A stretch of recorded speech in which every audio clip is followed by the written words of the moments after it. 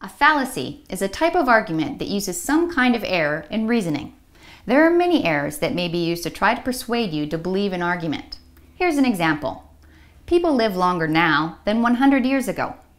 People listen to more rock and roll now than 100 years ago. Listening to rock and roll makes you live longer. Well, the first and second statements, the premises, are true. There's no reason to think that one causes the other. There are many other reasons why people live longer now than they used to.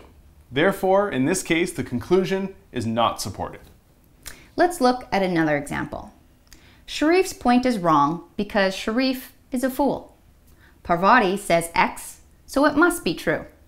The first argument attacks Sharif's character rather than his argument. We do not know whether Sharif's point is wrong or even whether Sharif is a fool. All we see is that the speaker insults Sharif rather than giving a good reason why his point is wrong. Similarly, the second argument promotes Parvati rather than her argument. We do not know what Parvati says is true because the speaker has not given any evidence to support her statement. Here's one more example. No one has proved that space aliens do not exist. Therefore, space aliens exist. The premise of this argument is true, but the conclusion does not follow. Think of the opposite argument.